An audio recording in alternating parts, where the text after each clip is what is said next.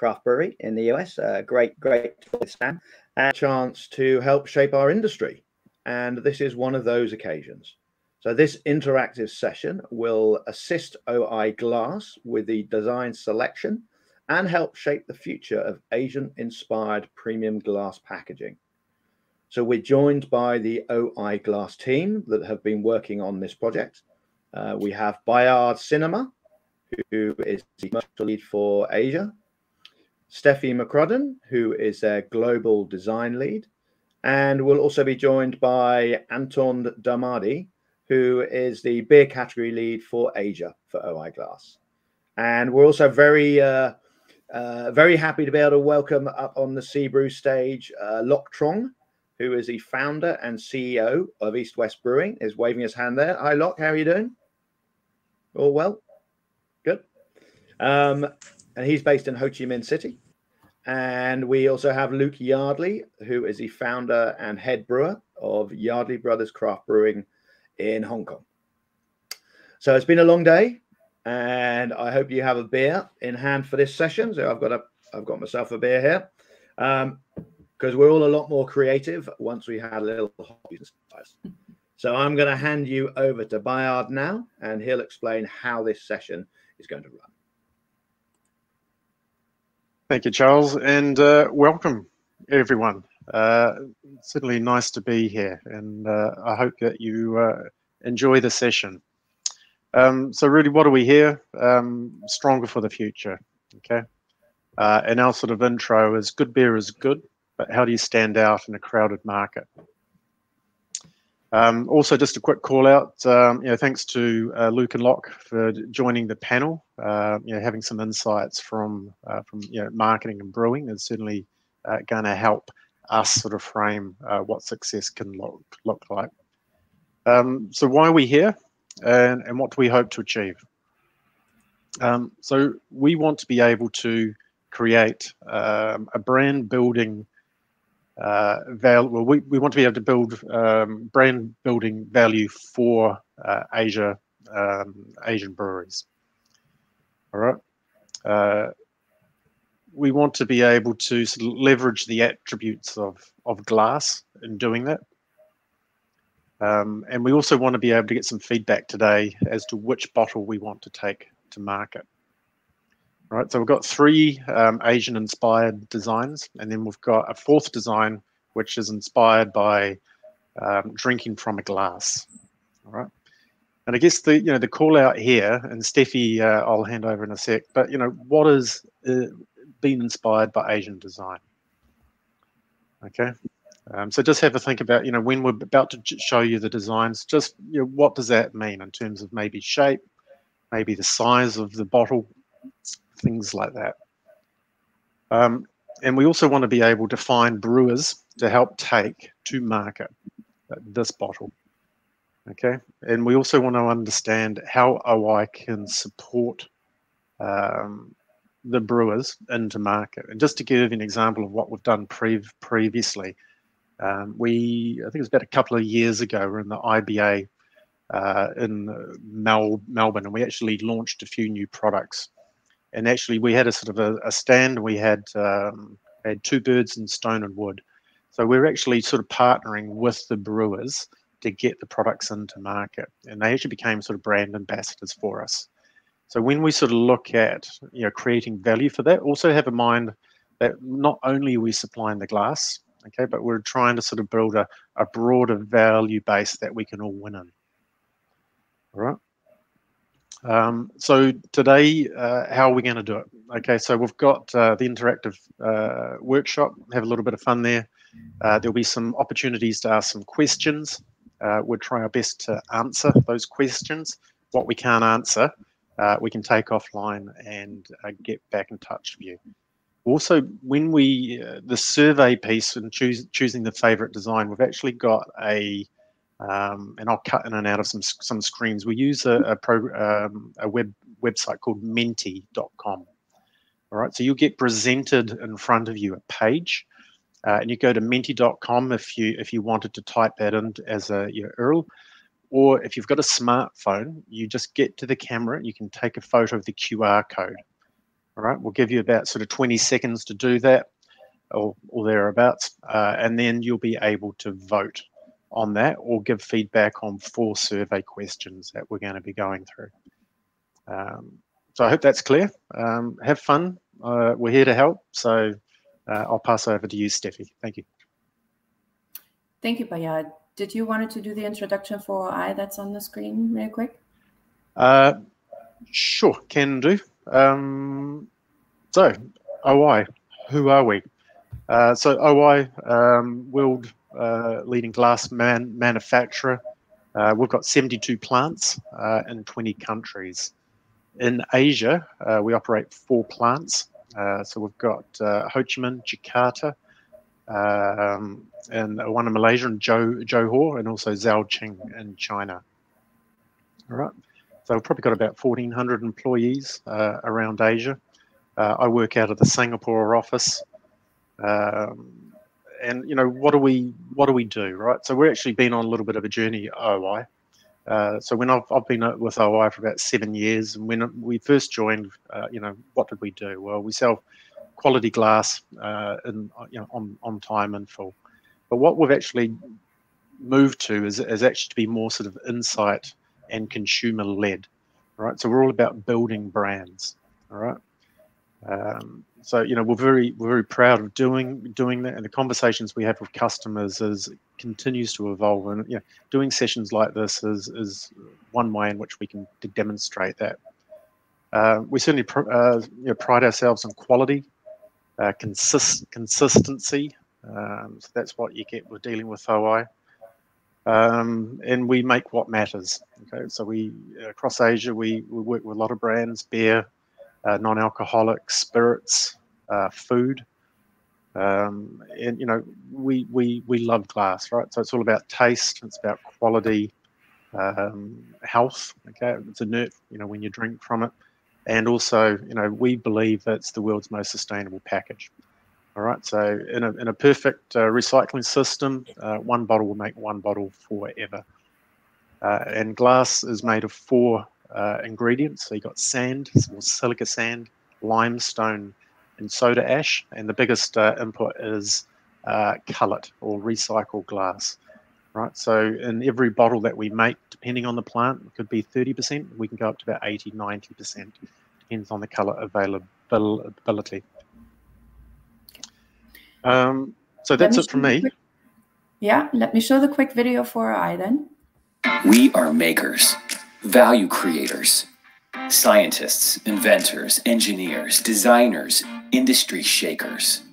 We're transformers, sculptors of sand and fire. We capture the essence of a brand like no one else can, forming beautiful stories told through glass packaging and our signatures on every bottle we make. We transform moments into magic. Engage your senses, the sound of bottles toasting, the way it feels in your hand. A taste so pure, it's gotta be glass. A packaging so sustainable, it can be recycled again and again and again and again. We turn beverages into icons, build brands as famous as their silhouette. Shut your eyes. Can you see it? We're masters of engineering emotions that transcend language. Love. Amor. Joy. 喜乐 радость. Trust. Confie. Confiance. We've always adapted to change, and we're prepared for the future, a healthier, more sustainable, more exciting future. Because our mission is transparent, clear as glass. We have 2 initials, and the emotion we feel is pride. OI, engineering emotions.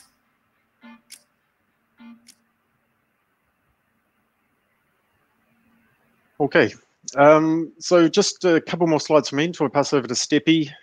So this slide here is all about what we call activating the unconscious. So what I want for us today is to go from sort of a fixed, closed mindset to an open mindset. I've got the saying, if you do what you've always done, you get what you've always got. Okay, today we've got an awesome opportunity to be able to look at which bottle we're going to be able to support and take into Asia market. All right, this is all new to us, you know, and I really hope that you give us some feedback on this. So the designs that we're showing have had a lot of research just to get to this stage, okay? So we've had our Vietnam team sort of lead some consumer insights, so that we've led to this point for the 3 Asian design bottles, and from the US team, the container that you're going to see is also informed with a lot of consumer insights. So 2 different stories, and we look forward to getting your feedback. So today's agenda, we'll go through Steffi. She's got 4 mood boards, a short video so you can see them in action. Then we'll break into Menti, where you can scan. Then we'll have about 5-6 minutes, and then subsequent 4 questions, as you can see there. So once we're sort of finished, I'll hand over to Luke or Locke, for them to offer some feedback, and then it's just an open discussion. So post your questions in the chat, and Charles can sort of moderate as to who answers, etc. And then we'll finish off with another vote to see if that has actually changed as you learn more about what these bottles are about. So that's it. Over to you, Steffi. Thanks, Bayard, and happy evening, everyone. So let me get started quickly here and walk you actually through the designs we have developed for tonight. And we're super keen to get your feedback, so stay on for the Menti and let us know what you think. Form language plays a very important part in packaging design. Consumers are unconsciously drawn towards things that look and feel familiar. It is important that when we design packaging, that we take clues from familiar things we know, from areas such as like architecture or cultural specifics, or anything related to what we see in nature. Establishing an emotional connection with the consumer through the packaging by taking this into account will help you to stand out on the shelf. What we see being sketched here is a pagoda. Pagoda is a more generic term referring to a place of worship. The modern pagoda is an evolution of the ancient Indian stupa, a tomb-like structure in which sacred relics could be kept safe. The architectural structure spread across Asia, taking on many diverse forms as details specific to different regions were incorporated into the overall design. Pagodas are commonly made of wood, brick or stone, and each has an upcurved overhanging roof. The pagoda has 3 sections, a base, a body, and a top, just like the bottle we have designed that is truly fully inspired by the design of a pagoda. And here you have a final rendering, basically a pre-shoot of what you're going to see in the video. But let me get started with design number 2. Asia has an extensive waterway system, where floating markets are a very traditional way of trading goods. Existing for more than 100 years, the floating markets are melting pots, which have experienced the fusion of nationalities and cultures for centuries. The traditional boat, called thun, has a very iconic shape. The hull is relatively slender and gracefully tapered towards both ends. The bow, in particular, rises in a long curve with a very long overhanging cutwater reaching out over the sea. Taking the beautiful curve of the hull as the main element to construct the neck of the bottle design, the design also holds true on keeping your beer colder longer, which is facilitated by the wider neck.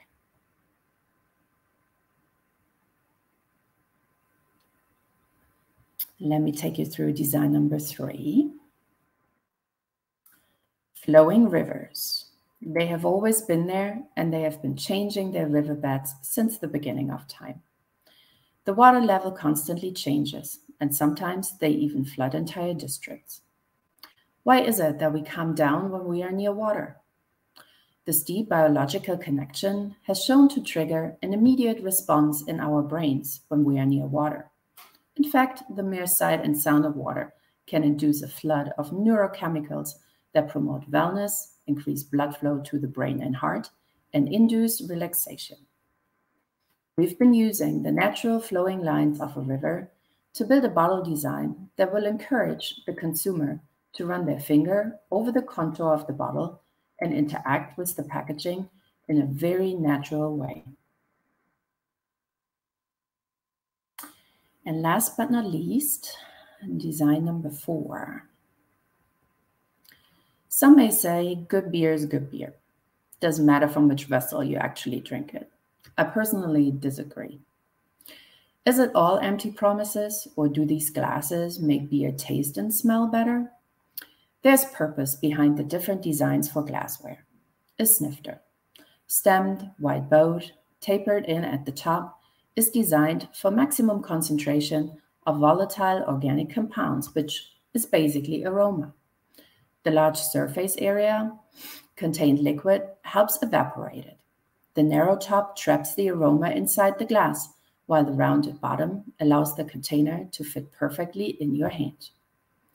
The snifter drink tainer is the perfect to-go solution that carries the largest commercially available closure for pressure content and pasteurization, which is a 42mm rib cap, and it is the closest solution to replicate a draft experience for you. And keep those 4 in mind, and I'm going to show you a quick video of how those look in action.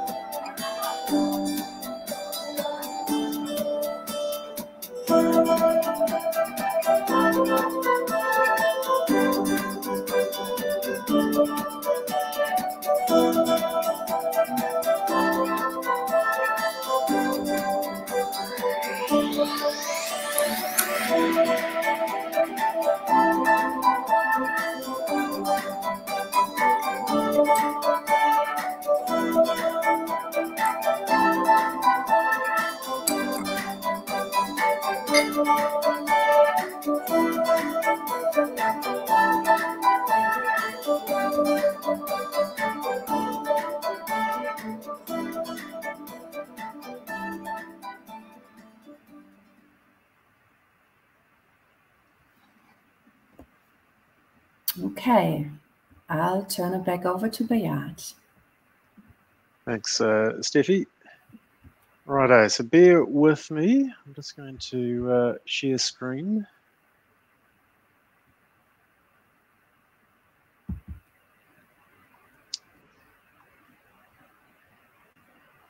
All right, so we've got 4 designs in there. Okay, we've got the thung, or the river, sorry, the boat design. We've got the pagoda design. We've got the river design, and then we've got the snifter drink tainer. Now, these are all currently sort of proposed in amber, but of course, if you're, depending on what you're going to be filling, there's nothing stopping us running it in flint. If you're looking beyond beer, for example. In terms of sizing, we've actually looked at, doing something a little bit different. Okay, so this is another thing that we can do to differentiate the design in terms of the serving size. So we've actually proposed maybe 328 mils. So if you look at the digits, having 8 is deemed to be a lucky number. And if you look at the sort of the drink tainer, the snifter drink tainer, that's a slightly smaller serve as well. now we've actually got some other shots. So as we're sort of talking, I can jump in and out of some of the other shots, and we've got some videos and a bit more information about the rip cap for the drink container, and also how it's actually filled, right? So these are one-way bottles, so typically a little bit lighter than what you would might have with a returnable glass. And for the snifter drink container, you can actually fill that actually on premise using a closure system, and we will go into that. That you can actually, your guests can then actually take home for them, as that was showed in the video. All right. So look, first thing that we're going to do there is that I'm going to get you guys to get your phones or go to your web page, and you'll see a QR code in there. So if you can all just take a shot of that, or go to menti.com and open that up in your browser. And I'll just hold there for about sort of 10, 15, 20 seconds, just to allow for all of you to get to that page, and then I'll release the page where you'll then be able to go and put your, or vote for your favorite. Okay, so it's actually from 1 to 4. So your number 1, and then your next favorite, third favorite, fourth favorite, and all our answers are sort of consolidated for us to be able to look at which one that we're going to be talking to today. All right, so let me move over. So you should now have a page up on your phones or your screens where you can select which design that you want to be able to choose. So if you can then choose your 4 favorites.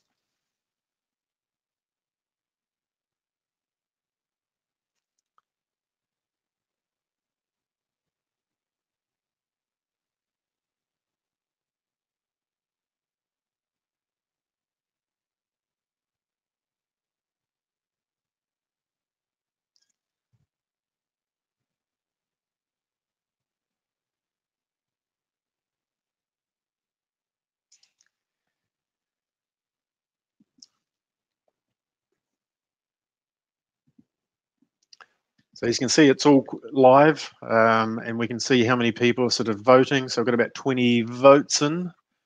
I think the boat design of the pagoda designs are looking on, and the snifter drink container is currently in 4th.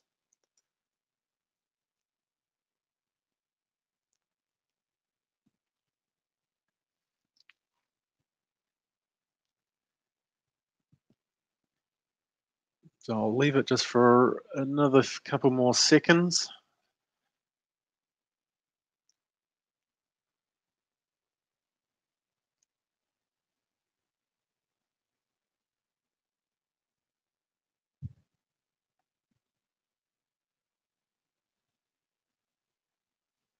Okay.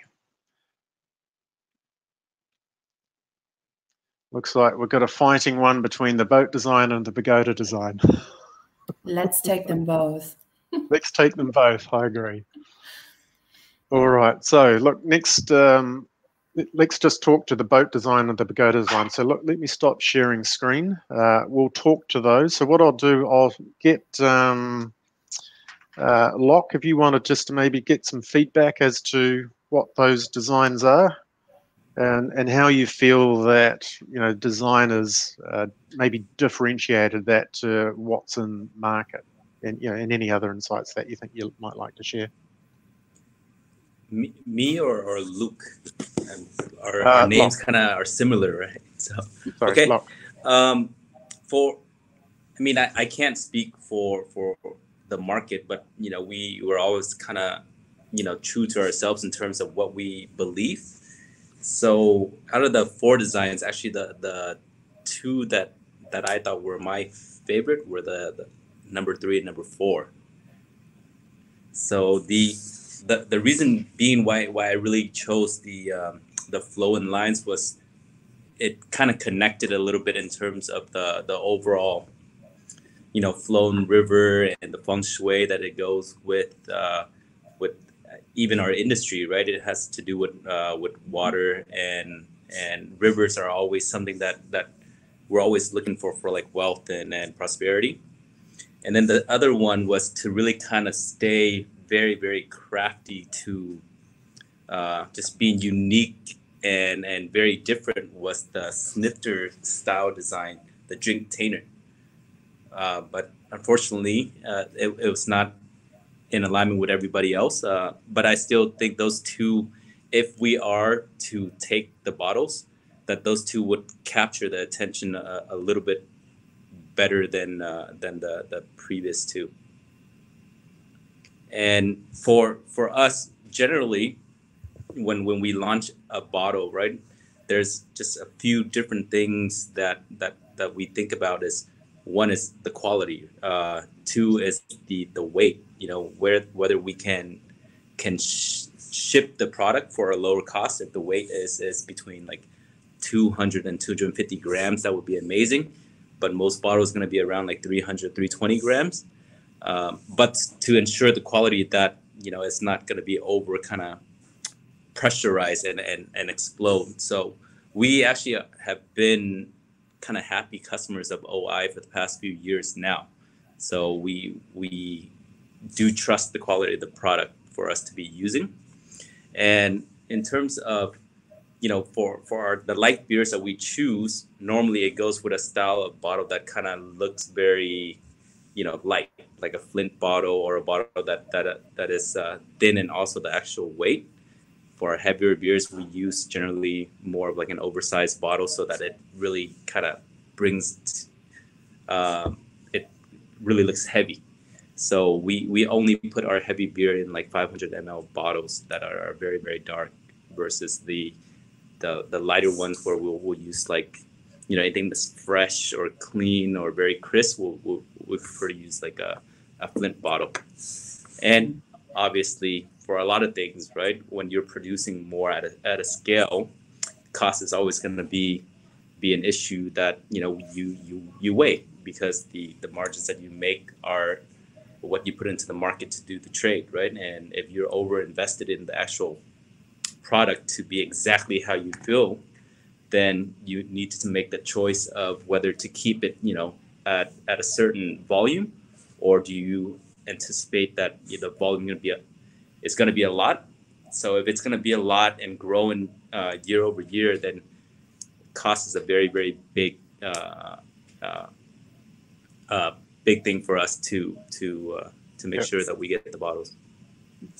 Yeah, it's an interesting one where you sort of say about the weight. So typically, when we go to market, there's two technologies that we can use to manufacture glass. So one is called blow and blow, which is an older technology, typically heavier weights.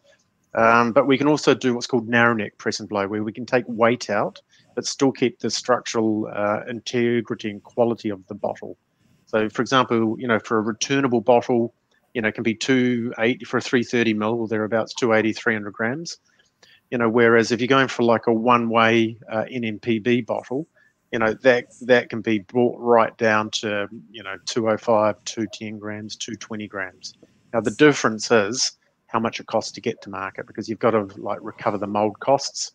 And one of the things today is to find out who's actually interested, so that we can do a wash up at this to see can we do blow or NMPB. Typically it's better to do NMPB just on cost alone, but we may need to just concentrate on blow just to get it into market. And maybe from the sizing perspective, just one comment, there's nothing that prevents us from doing a 500. So all of those designs are being developed, keeping in mind that we can actually like scale this up into like bigger sizes as well. Great. Cool. Was there any questions from attendees, or Luke, did you have some comment on this? Hey guys, hopefully you can hear me. Yep. Good. Okay. Hey, hello everyone from Hong Kong. Yeah, got a bit of feedback. So I think it's interesting, the designs you guys showed. I actually agreed with a lot as far as what I thought was interesting for us as a brewery. For number two, for the boat one, I think as a brewery that we focus quite a lot on our design of our labels. So I want the center of the bottle, the width of the bottle, to be really focusing the consumer's eye on the label. And it's got such a wide neck that I felt that took away from focusing on the main image. So that's probably what wouldn't be for me so much. I quite liked the flowing lines one. It's kind of, it has a bit of a Belgian-y vibe. A lot of what we do is barrel age stuff, and we play with some Belgian styles as well. I just quite like the shape of it, and it gives a vibe of a strong beer for me. I think for a consumer, you might see that and think you're getting into a bit of trouble or something like that. It definitely, for me, just feels like, it's kind of got a Belgian-y like Chouf vibe, but with a bit of a Asian version, I guess, or slight change. And the snifter, I think the snifter is really interesting because it offers bottle producers another alternative to a rip-top can without, cutting your fingers or whatever on the disposable part of the rip-top can. From a packaging point of view, I think it would be a challenge to use it at a bigger scale. You'd have to check about TO levels on how you're packaging. But from a consumer's perspective, it could be great for, getting a whole lot of volatile aromas out of it when the consumer opens it and gets to smell the beer fresh. And maybe it's only really practical for like bottle shops or bars for takeaway, but I suppose it could work well for sodas or other things. I don't know how I would retrofit my packaging line to cap in that way, but it's an interesting product too. Actually, I can comment on this. There's a pretty much turnkey solution. So if you do apply a crown cork today, it's really just an easy change in the kappa head. Okay. Cool. I mean, I'll say it adds an interesting thing to for consumers to feel like they're drinking out of a glass, an actual pint glass on the road. So it looks interesting. Okay. Look, let's move on to the next Menti question. So let me just pull that across. Okay, so what we're going to be asking the team. Share screen again.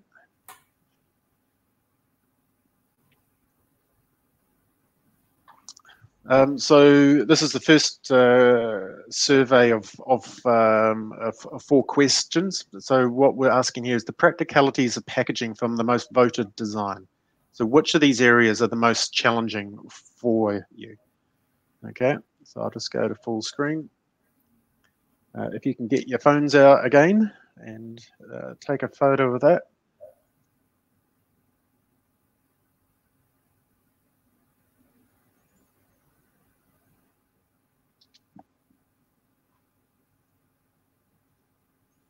And once you've got that, you'll go on a landing page, and then the next page, which I'm about to release, there's 4 considerations. So one is the filling line considerations. The second is closure costs, including the capping change parts. So that might be quite paramount for the, for the drink container, for example. The third is labeling requirements, and then we've got a 4th selection, which is all 3 of the above. Okay, so let's get into the next one. Okay, so as you can see, it's a sliding scale, and you can just agree, disagree in terms of what's the most challenging.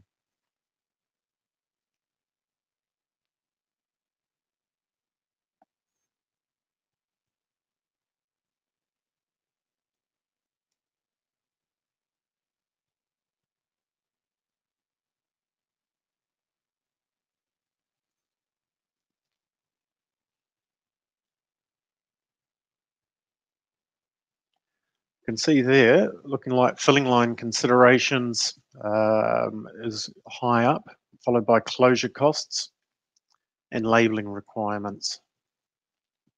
I guess the filling line consideration would make a lot of sense, right? So I guess the thing that we need to do from an OI perspective is, if you do come forward and you're keen to be able to work with us, is to understand what is your filling line setup.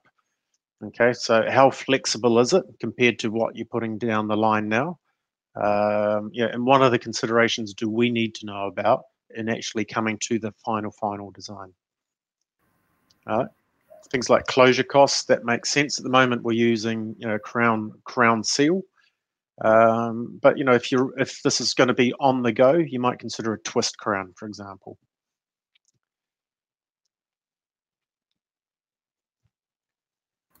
Okay, so let's go on filling line considerations, closure costs, probably the two there.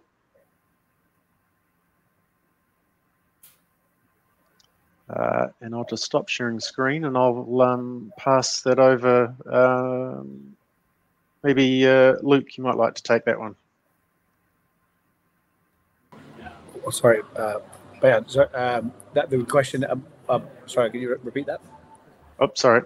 Just in terms of the feedback that we've got on the question around, you know, what's the most challenging in terms of the getting it filled. So you've either got filling line, closure costs, labeling requirements, and the survey came back, you know, filling line. So I guess the question is, you know, what's your experience in that? Yeah, well, definitely. Well, as a sort of a smaller scale craft brewery, investing in a bottling line is a big deal. I think for a lot of sort of regional small brewers, it's probably our most expensive piece of kit in the brewery. So yeah, and there's a sort of variety of flexible options in the market as far as bottling lines. So yeah, you don't want to have to completely change your line. Luckily for us, actually, our bottling line is made in your backyard, Bayard, in New Zealand, and it's pretty flexible. So we can change ours out. We use about 4.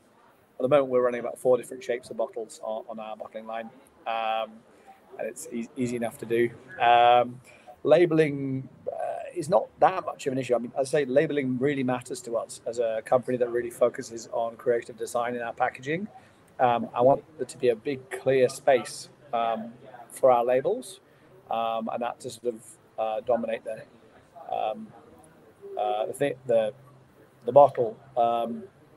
But at the same time, I mean, the labeling, it needs to be present so people can see it. But the cost of changing a label is not very much compared to changing a whole bottling line.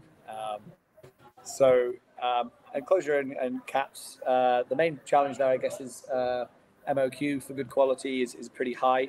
So you have to be buying pretty large quantities if you want a good quality cap. So you don't want to have too many different sizes in your brewery. You know, especially we're based in Hong Kong, so we don't have much space for storage. Yeah, I guess that can be a consideration as well. Yeah. I think I can comment with some good news on the filling line considerations. So don't see this design as being like set in stone, you know. I mean, we had some mock-ups, we have some glass bottles. We've developed this with a certain design intent, but, you know, if we have to meet a diameter of 60.8 or 61 or, you know, whatever this number is and a certain height, this is still something we can take into account and kind of adjust. So this is not like just set in stone, but still to be adjustable for somebody who would like to take something with us forward. They had a whole bunch of, like, we were booked to play their game, they had a bunch of names. Any other questions? I can't. Any on the people on the call? Is there any questions that you like asked or?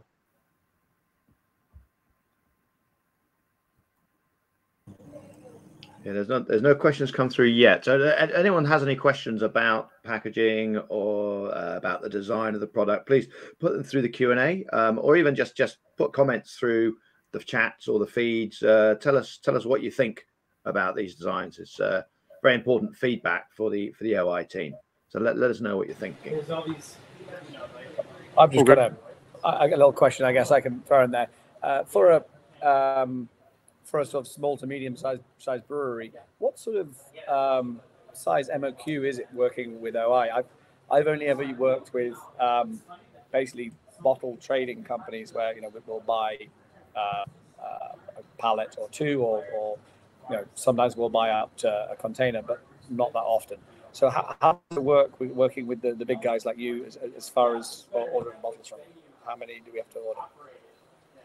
Good question. Anton, do you want to have a crack at that one? Sorry, just joining. Couldn't hear you clearly. What's can you explain to me? Well, just wondering, how does it work? Basically, how does it work with OI with MOQ? Like, if someone wants to buy bottles, is it 500,000 bottles, or can you guys do smaller amounts? How does that work? Okay, thanks for the question. So we thought about this a few times before we bring this up, right? So I think in terms of size, I think we're since this or you can say that is a starting run, right? Starting project. So I think we try to be flexible in terms of MOQ and everything. So I think it depends. I mean, later on we can have a discussion about that. So maybe in terms of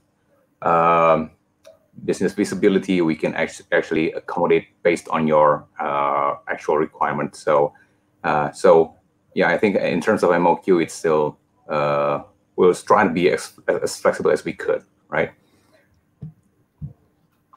You know, hope that answers your question. So, or maybe if you want to get into more details, we can take that right after the section. Yeah, talk about it in more detail.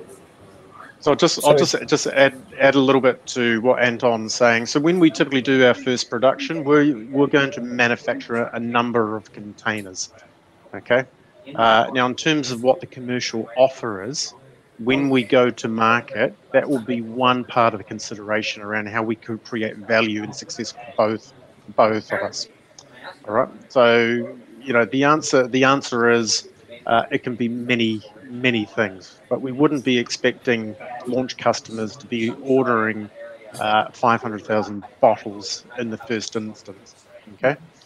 If we can get 10 breweries together to be able to get to the first production, and everyone's happy to contribute their bit, whether it's 20,000 or 50,000 or whatever it's going to be, that enables us to get that first production. And then we can be creative about how to get those bottles, right? So we need to understand, where is the demand? Is it mainly Singapore? Is it Hong Kong? Is it in Ho Chi Minh? Which will then determine where we make it, whether we make it in blow or NMPB, and then enables us to have a discussion around where we hold stocks. We selling ex works, we're putting in a container. Do we need to work in with a reseller? All these are questions that we need to consider. Okay. Right, let's keep moving on. I'm just going to share screen. So now we've got a third question. So let me share screen again. So this question is all about commercially what is more important to you. Okay. So if you can just go get your phones again, and we'll just have another scan.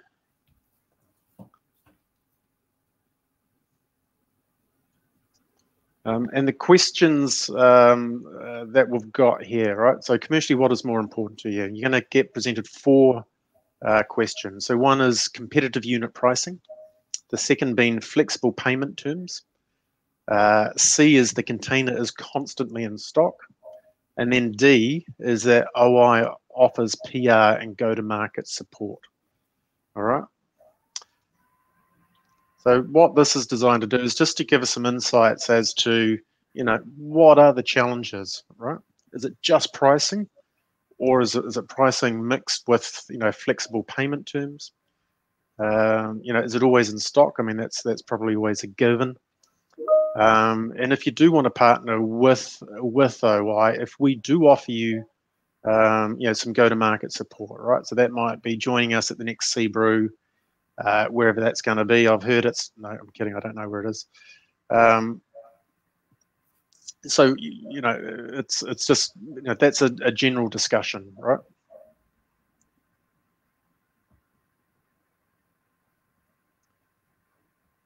So we can see we've got competitive unit pricing. Container is constantly in stock is pretty important. I would totally agree on that one myself if I was a brewer. It actually poses an interesting question, I guess. Have you had experiences where the container's not in stock? Yeah, and what does that mean, for you and being able to have consistent product in market?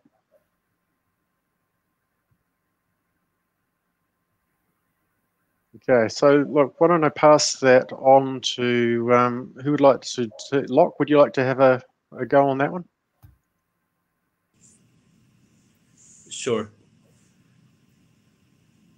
Okay, so in terms of competitive pricing, it's something that we actually look, a lot for, because bottle SKUs is our biggest kind of movers at East West. And when back to previously, when you're so tied up with, it could be a penny here, it could be a penny there, but when you're doing like containers and containers of it, it really adds up very, very quickly, right? And coming back to the more that you can save on the overall packaging, the more you can put into the market to develop your brand, or you can make more sales. And especially I think in Asia, right, that really the off trade, or really the customers who's buying our beer are very business savvy, so they will be driving you for all the margins that really you have, right? So just a penny save here, the more flexible we can be there, and the faster that we can grow. So very, very big deal. And it allows us to keep our prices at a certain level, where when we are putting that into the market, it's not so much over what similar styles of beer are selling for. Can I see the slide on the number 2?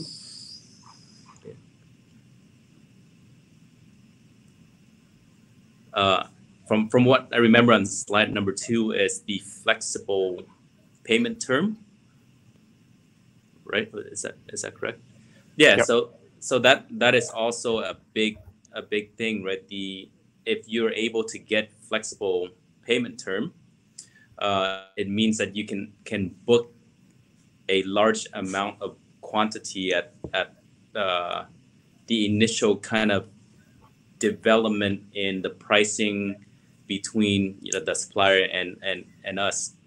So if we're able to have flexible packaging payment terms, we're able to, for example, order 1 million bottles or 500,000 bottles, but the term needs to reflect on what is the actual product that is going to move. So if you're ordering 500,000 bottles and you're only selling 100,000 bottles per month, then if there's flexible packaging payment term, then you're able to kind of get that pricing down a little bit, as well as to ensure that you're always going to have that product in stock. And the container constantly in stock, that reflects back into the competitive pricing and flexible payment term. When you actually make that big commitment, or that commitment to have more, then the other two kind of follows on the top.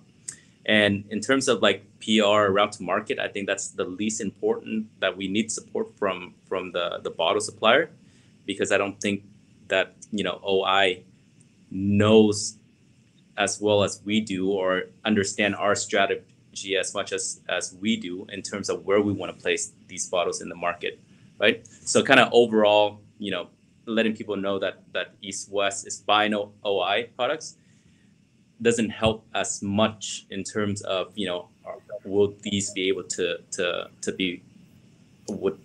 to sell, unless OI says this year we want to buy 1,000 cases for our staff down at the glass factory, then okay, I think that if that's possible, we can move that up to the top, right? But yeah, these really reflect what my choices were in terms of what's important. Yeah. In the just on the PR thing, what we've done in the past is to be able to work with the brewers on some promotional video. So the brewers would talk around what's good in the bottle, and we would talk around, you know, why the brewers sort of choose glass, and a lot of that goes into the sustainability piece, right? And then it just enables you to, you know, to be able to share that through a different point of view into your social feeds. Okay, just sort of mindful of timing, so I'm just going to go to the next one. So I'm just going to share screen. Okay, so this one here, consumer acceptance response from the most voted design. So will consumers or your customers pay more because of these attributes? All right, so if you get your camera out again, and there's going to be 4 options in there. All right, so the first one being would love to buy local brands and Asian-inspired glass containers, being the first one. Then we're going to be believe drinking from glass bottles improves the taste experience. The third one is love product attributes that include premium, new, and exciting. So, you know, we're taking a new bottle to market. And the fourth one is going to be love glass because it's the most recyclable packaging. So all different, slightly different angles. All right, so if you can just put your votes in there, and we'll have a chat about what the feedback is on that.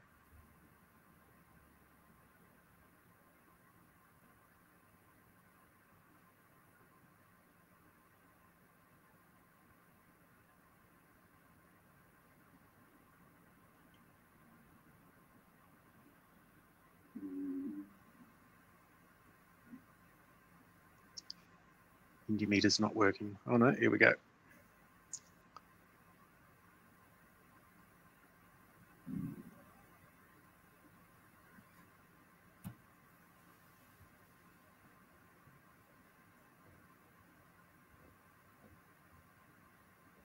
So getting a little bit of feedback there, so thank you for that.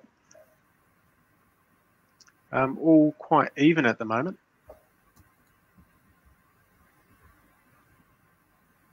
So I guess one of the things that, you know, when you do go to market is that you want to be able to talk around, you know, where the design came from. So I guess that, you know, love product attributes that include premium, new, and exciting is certainly one area that you can concentrate on from your branding point of view. Drinking from glass bottles improves taste experience. You know, that's reasonably high up there. And the love glass because it's the most recyclable packaging. Okay. All good. So thanks for putting in your votes. Luke, do you want to have some feedback on that? Yep. Yeah, sure. I think instantly the thing that pops out for me is talking about a product that has attributes that are premium. For us, we you know, we're not a massive volume producer. We make a lot of sour beers and barrel-aged stuff, and our products go to market at a much higher price. So unusual and specialist bottles are what we like. So yeah, that matters a lot. It's the whole package. We call it the product we put in there, but also the shape. You know, we use a lot of wine-shaped bottles. We use Belgian-style shaped bottles, and yes, that matters. That definitely matters to us. Funny, I'm going back to the previous mention about reliability. When we first started, all of our bottles were matte black on the outside. Turned out that was a terrible idea because the factory stopped making them, and we had to change everything after about 2 years of running my brewery. We had to change all our bottling, so that was unfortunate. So yeah, I guess reliability, but also I say that the importance of the fact that the bottle gives sort of a premium feel to a premium product is really important. I do actually believe in recyclability of glass. I think that I don't see why people talk about cans being better in any way. I don't see that particularly. As far as the other things, as far as the inspired sort of Asian-inspired glass shape, that's personally for me that's not something that we go for at the moment, I suppose. But yeah, I guess. But it comes down to having a bottle that's really, really nice and make sure the consumer knows it's a premium product. That's why they're paying extra for a Yardley Brothers piece. Yep. Okay. I think there's one question in there. What about the fact that glass is BPA free? So yeah, sure. Look, glass is sort of inert, right? And I think we certainly sort of love that glass is is better for you, right? It doesn't sort of impart any taste in that, and I guess you've always got that challenge against different options in packaging. And glass is great for certain circumstances. It's colder, it stays colder for longer, for example. So once it's cold, it's certainly the winning one. In terms of that comment, glass is BPA free. It sure is, right? As we say, if you're not drinking out of glass, you're drinking out of plastic. And that would probably raise some eyebrows, right? But you just need to be sort of mindful as to what is right for your brand, and your consumers. And I guess there's a lot of pressures in there from different angles as to which one you choose. Certainly for us, for glass, it is a premium. People pay more for glass. So it's not necessarily a cost discussion. It's more of a value creation discussion. Consumers are driven to pick up glass, right? So whether it's a bottle or picking up a glass, to drink, you pour into glass, that's what people do. You typically don't drink out of plastic, for example.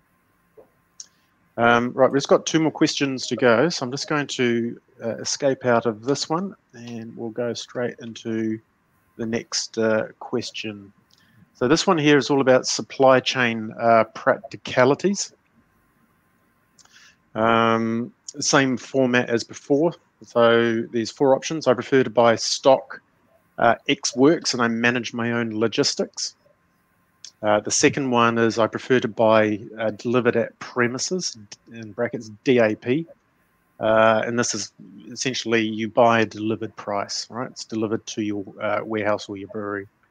The third one is I prefer to buy in pallet quantities. So we would typically pack high rise, but I think for small and medium enterprises, you probably just want to get a half pallet. Okay, so in this one, we've just said buy a pallet, which is in about, say, 1,500 bottles or thereabouts. And the last option is I prefer to buy in 20-foot containers. Okay, so 20-foot containers, half pallet, holds around 10 standard pallets. All right, so let's just move over. So there's your choices there. If you can enter in your thoughts on that. And then we'll just have a quick chat about what we believe works best for the brewers.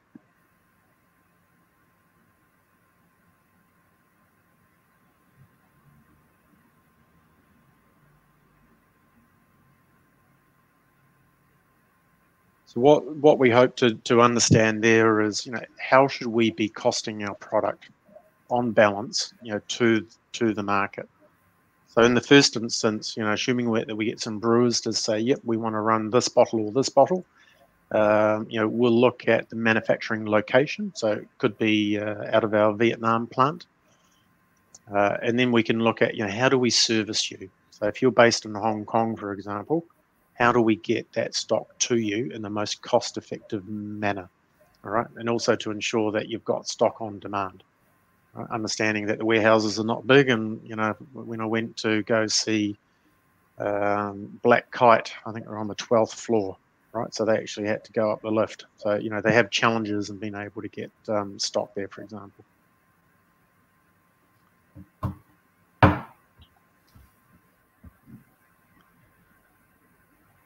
Righto.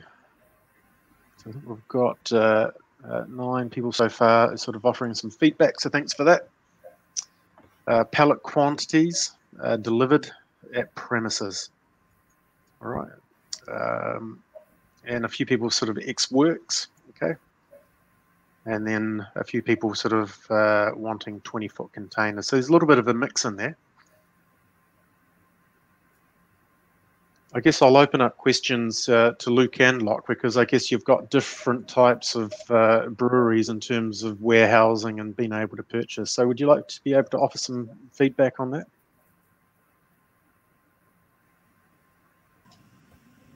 Yeah, sure. Hey, Luke first. Go first. Luke first. Okay, all right. Yeah. So we're in Hong Kong. Obviously, warehousing cost here is really considerable. We stack everything as high as we can vertically, and as you say, a lot of us are not brewing on a ground floor or in a warehouse. We're brewing, in an industrial building on the 20th floor or whatever. So that's a challenge for the Hong Kong market, definitely. For me, I think I definitely prefer to buy pallet quantities. We especially if it's not like a bottle that we'd be using for our core products. So we have 4 core products, but we make 2 new products every month. So if it was like an unusual bottle shape, I certainly wouldn't be anywhere near taking a full container. We want small, really fast-moving amounts. That would be really useful for us. Xworks, I pick Xworks personally just because my wife, she does logistics, so she does all that stuff. She's very organized, so she does that. So that was my two selections. For Hong Kong, we definitely need small amounts of products that can arrive reasonably quickly. That will help us a lot.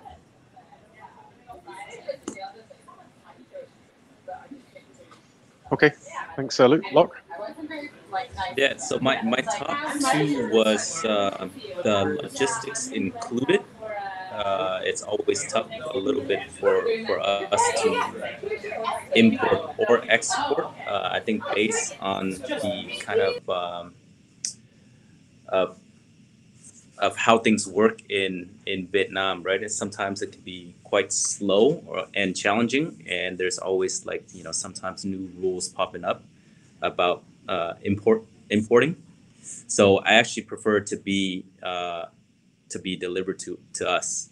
And the second one was, for us to do anything with making a change, such as bottles or productions of bottles, we want to ensure that we're able to commit to a large amount of sales. So yes, there's going to be something that is done out of because we want to do something very unique. But in terms of what I'm currently managing now is that if we do a new product, we want to ensure that we know what is kind of the overall sales of that within the next 12-month period. So 1 container or 2 containers or 3 containers, it actually helps us to negotiate the prices with OI, for example. Taking three containers is different than taking 3 pallets. For other ones, we don't do much in terms of pallets at the moment for the fast moving bottles. So the only thing that we do in pallets, and even that, we are kind of lowest quantity for pallet size is about 5 pallets, and that has to do with more of the 2-liter growlers. Why? Because sometimes you buy one, by the time you run out, you have to think about getting another one in. So it really kind of messes up with our operations if let's do a quick inventory check. How many growlers is there left? Let's do a quick inventory check. How many bottles is there left? So the only thing that comes to us in pallets now is the growlers, and yeah, we prefer to be delivered all the way to our door. So at least we know that there's a certain timeline that has been kind of agreed between the two, and if there's any variations within that timeline, then we understand more in terms of who it is that we need to speak to. Sometimes, you know, if we handle everything ourselves, it goes through a few different departments, and then a few different departments would say, oh, because I didn't do this because of that department. Sometimes, right? Not all the time, but it does happen. So overall, it's just managing, like, one is the timeline, if you're going to go to market with it, and to know that, you know, what you order and in the time that you need it, that it comes. Yeah, sure. Look, and I think that's all fair and good, good feedback. And I think there's two different views on supply chain, right? You know, with you, Luke, in Hong Kong, through to you, Locke, and Ho Chi Minh. And I think, you know, when we look at taking this to market, I guess we'll need to adjust the go to market and sort of cater for what your requirements are, for example. And also, I think the other thing, you know, when we do say we're going to go to market, that, you know, it's in market, that you've got, and this is for any brewer, that you've got the assurity that the stock is going to arrive when we say it's going to arrive, and that you've got the, you know, the aftermarket service through account managers if you're getting into like forecasting, and all those sorts of things. And probably the other call out, you know, once you're actually in market, getting into the cadence of, you know, reviewing with the account manager to make sure that it is actually working as we expect. And, you know, as you know, from my experience, as brewers sort of get more mature, you typically sort of go to, you know, it could be a one-page contract or more involved, depending on the complexity of what it is you're trying to achieve. Not that, you know, it's a nice to have. Sometimes it's a must to have, right? Because, you know, when you're selling into retail, for example, you know, the retailers need to know that you've got sort of, you know, a sound plan to support them in their success as well. Now, definitely running out of time. I've got one more to go. We okay, Charles, for time? Yeah. Time for one more question, one more survey. So we're going to go back to. So given you've all sort of heard about what the you know, what the bottles are and potentially some of the challenges, here's another opportunity, right, for you to be able to vote for your favorite design. So it'd be interesting to see, you know, how it's changed, if it's changed. So if you can just, for the last time, just get your cameras out, and then we'll go to the selection page in a moment. All right, so just reminding you, you've got the river design, the pagodia design, the boat design, and the snifter drink tainer. Okay, so let's go onto the page. Here we go.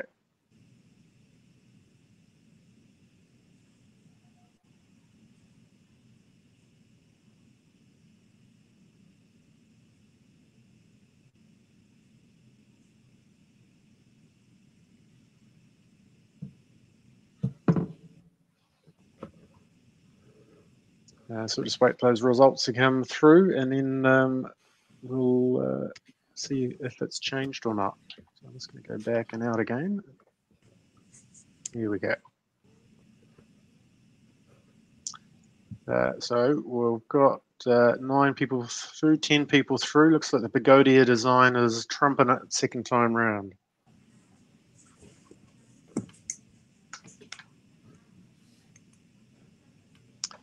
And interesting, these snifter drink tainers come back up.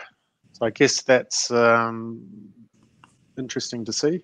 And the river designs has fallen back a bit.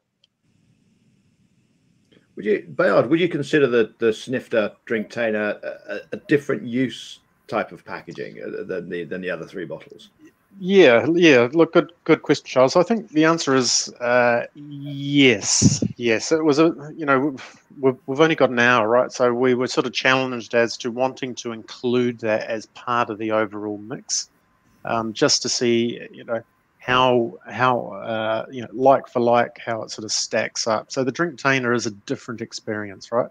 The design of the consumer insights, it's as close as you're going to get from drinking from a glass. All right, so the 42 ml rip cap, when you open that up, you're actually going to get a lot more aromas from that. Okay, and it's also something that you can still put on your filling line with the, with the change parts, but it also opens up for another experience, for a in-home experience. So you can close it actually at the bar or on premise, to put it in your 4-pack. So it gives you an opportunity to differentiate, and also give your consumers or your customers a different drinking experience. So it is a slightly different view. Steffi, did you have any sort of design inputs or design thinking on that? Yeah, I was thinking maybe we even want to kind of disclose a little bit that we did had some research on those with consumers already, or let's say with some of them, and this is the reason why we actually picked them. We had a lot more designs, and those were basically the winning ones, with the pagoda design also coming first. So it kind of seemed to have some attraction around that. And then obviously, like you said, the Drinktainer is more of like a different on-the-go solution, or something that's rightly consumed out of the container, not necessarily like, filled in a glass. So I guess it's just a different proposition, but it brings you in a unique position where you can sell this like, on trade, have people taking it home, but you can fix it on your filling line. It's a turnkey solution for applying that closure, and also put it like in any supermarket you want. So Bayard, what would be your next step now? So we've run the workshop, and we've seen, we've had a look at the designs. If you decide, if you elect to go for a particular design, what would you do, and how would you bring that to market? Are you looking for partners to work with you to bring that to market, or will you just go out to everybody and say, hey, we've got a new design, do you want to give it a go? And what would you do now? Well, I think the opportunity is for the people on the call, or over the next few days, come into the booth, talk to us, email Anton or myself. Would love to be able to work with some of the breweries, to be able to take this to market. Now, if we can do that with 1 or 2 or 3 or 4 breweries, and we can get to our minimum production, we're happy, just to launch it with those brewers, and then support them, in market, right? And what that looks like, let's have a discussion, because support can mean a lot of things, right? I'm sort of mindful of, in terms of, the pricing, but also of the value that we can create for brands and market. So in terms of process, contact us. Over the next week to 2 weeks, we'll sort of firm up on which design that we're going to take to market. It could be 2 designs, for example. Fine tune around the actual specifics. So is this a 328 ml? Is there any filling line considerations that we need to be aware of? Are we talking amber? Or do you have another product that you would like to be able to maybe to consider Flint? So once we sort of understand, what the demand looks like, then we can look to our production team to make sure that we're doing our trials, that we've got a go-to-market date. Realistically, we're in November. Realistically, it's probably going to be April, May, in terms of that's how long it takes, because we'd need to put down the molds, we need to do a trial, we need to make sure that it's all sort of set up internally with OI, but also equally, we've had the opportunity to talk to all the brewers in market to make sure that, we're all on the same page. So you're looking a few months before you really start to get things rolling, and but just at the moment, you're just looking for people out there who are interested to join you with the launch of the new bottles. Well, I think Luke and Locke are pretty keen, aren't they? Sold. Can't put anybody on the spot online. I'm joking. What is the minimum order? What is the minimum production that you guys need to do? Well, look, it comes down to where we make it, because every country has slightly different machines. Okay, so out of our Ho Chi Minh plant, we could potentially make this in blow, which is I think an 8-section double gob. So you look at a sort of a day's run. It's going to be a lot less than if we sort of put it on our NMPB. Triple 12-section triple line in Zhaoqing. So what it comes down to is, where we can get our minimum production up to, where the demand is, then we can take it to market. But I would expect, I don't want to say sort of any specific numbers, but it's going to be, I think we can probably take it to market, say out of Ho Chi Minh, if we're getting sort of pre-orders of 200,000, 300,000, 400,000 bottles. That would be probably a realistic sort of amount out of that specific plant. But if it's for example, if it's just price, and we've got someone who says, look, I can give you an order of 3 million over the next 12 months. That's a different proposition, right? Because then you're starting to get into being able to amortize NMPB molds. Right, so you're going from a 300-gram bottle to maybe a 220-gram bottle, and we could probably potentially go lighter, but that's not my job. It's up to the production and quality team to offer feedback on that.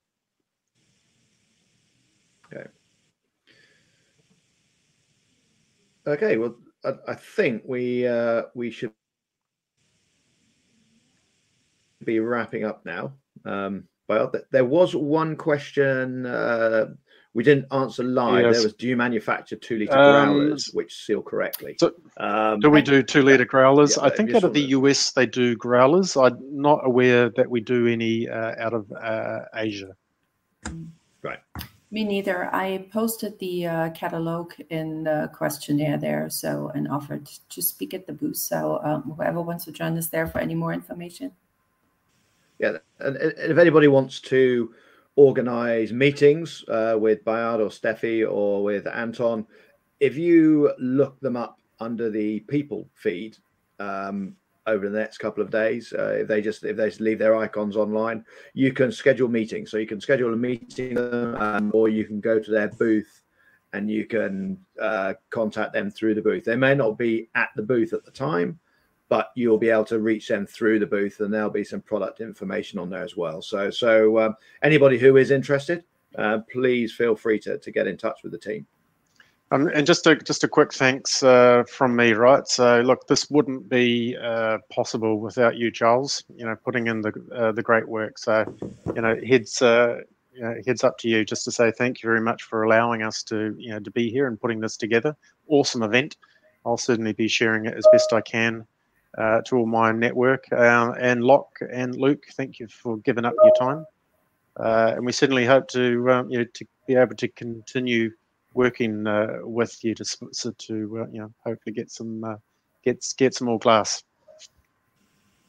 Yeah, we're excited to see more glass on the market. So see some new designs, something that's been designed specifically for us out here in Asia. So thank you very much, Bayard and team, and thank you, Locke and Luke, for your valuable contribution to today's workshop. There's the guys also joined us last week in a workshop as well. So we've been calling on them above and beyond the line of duty to help out with today's workshop. So thanks very much, guys. You can enjoy a beer now, and enjoy another one. Thank you for the invitation.